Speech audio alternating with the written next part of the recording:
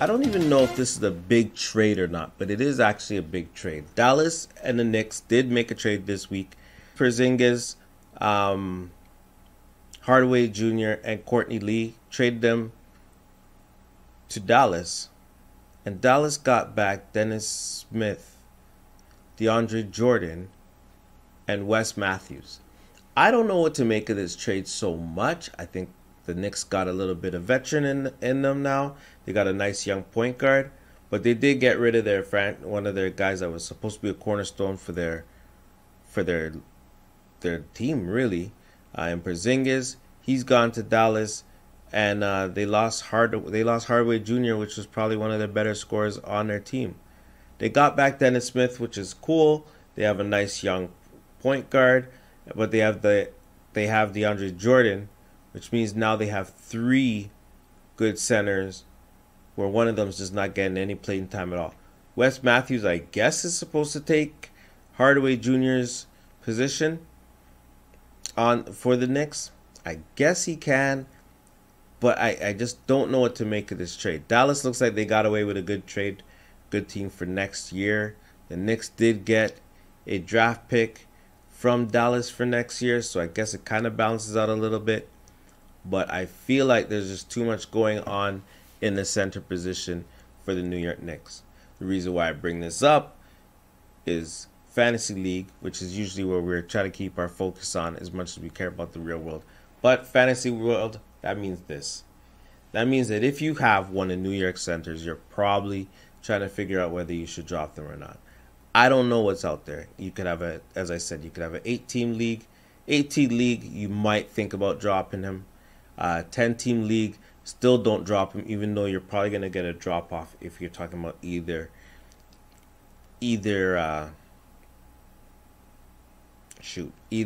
what's his face? DeAndre Jordan. If you have DeAndre Jordan on your team, then you're going to want to keep him, but just know that the production is probably going to fall off. A little bit less rebounds. A little bit, rebounds really is all he does. He just does a lot of rebounds. You're going to lose a lot of those in your fantasy league team. If you want to try to sell him, I suggest you do. He might even get bought out of his contract, which means that he might end up on a good team. So you might want to keep him around and try to tolerate him for the next couple weeks. But if he gets bought out, then definitely pick him up, because he's probably going to end up going to a team that wants to win a championship.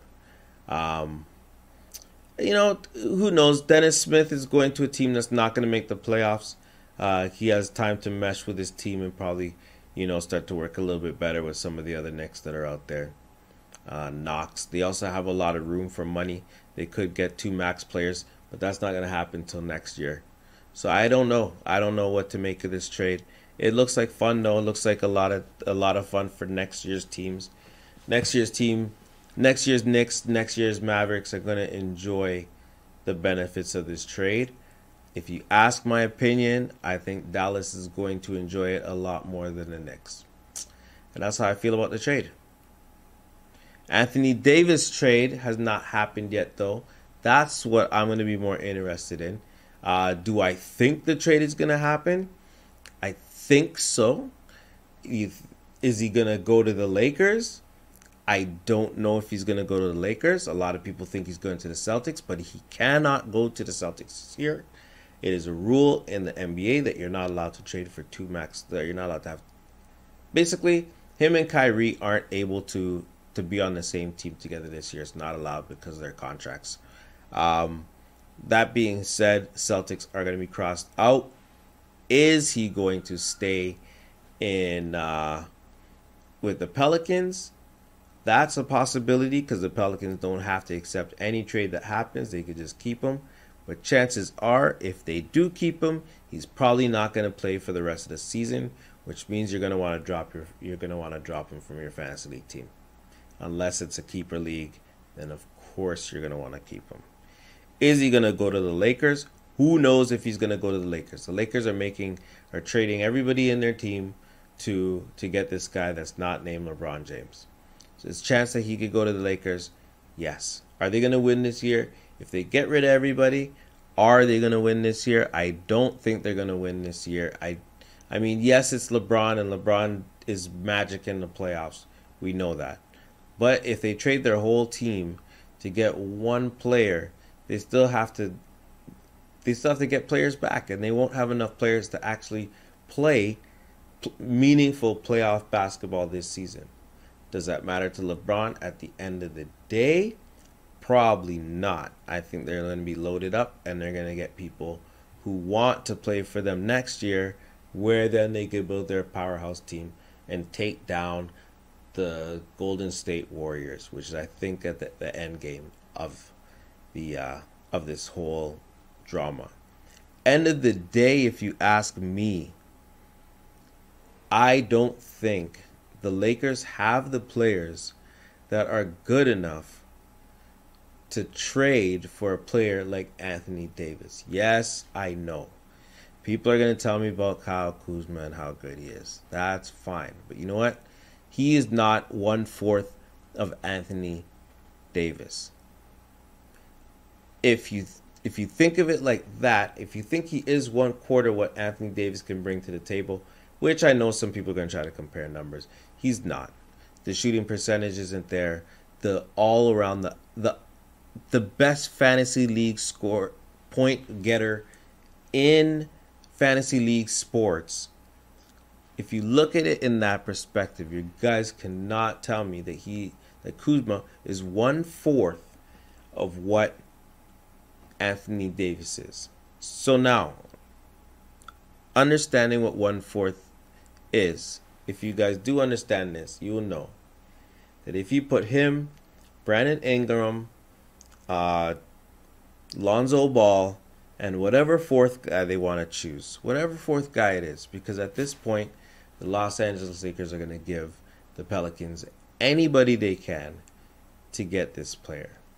Okay?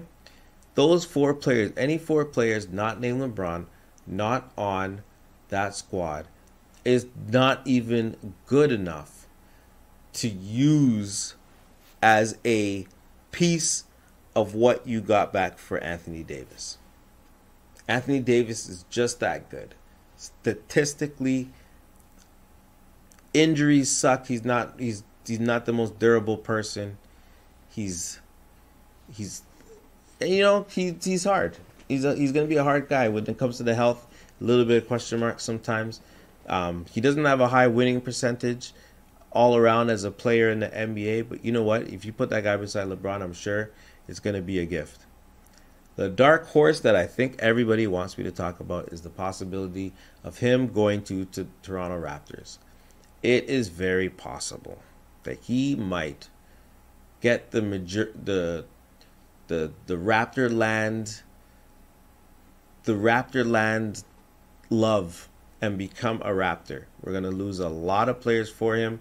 I don't mind losing those players at the end of the day. If it's a OG or if it's a Siakam and a Valanciunas, as much as I love Valanciunas, the fact of the matter is I would get rid of all those guys and take an Anthony Davis. I would have Anthony Davis. I would have Kawhi Leonard.